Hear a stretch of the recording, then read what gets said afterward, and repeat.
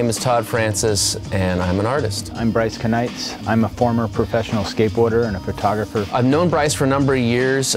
He was always around Deluxe when I worked there in San Francisco, and so we crossed paths a lot. First time in a long time to get to work with Bryce on something fun. What's important to me about this, it's Brian Anderson, who's an extremely important skateboarder. It's a photo by Bryce Kanights, who is one of the most iconic photographers in the history of skateboarding. It's a very San Francisco photo moment, and I'm just sort of proud to kind of piggyback that.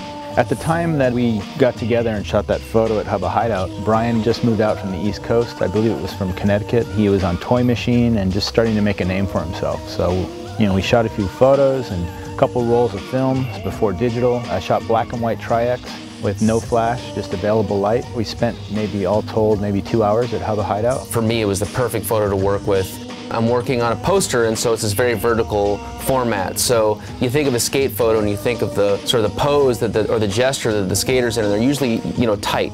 And so this one's very extended. You got an arm up, you got a really tall, vertical, bold gesture that fills the space really well.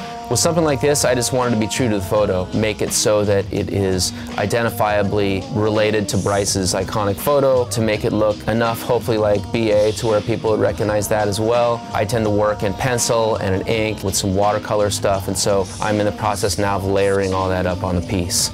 The paint is actually going to go onto a separate sheet of paper that takes water and wet media a little bit better. From there, I take that finished work, scan it, digitize it, layer it up, work with the colors digitally, and then it goes off to the printer and it's going to get screen printed. It's really just a collaboration of 3 skateboarders at different levels. You know, we're all artistic, we all skateboard, and I think that's a cool thing.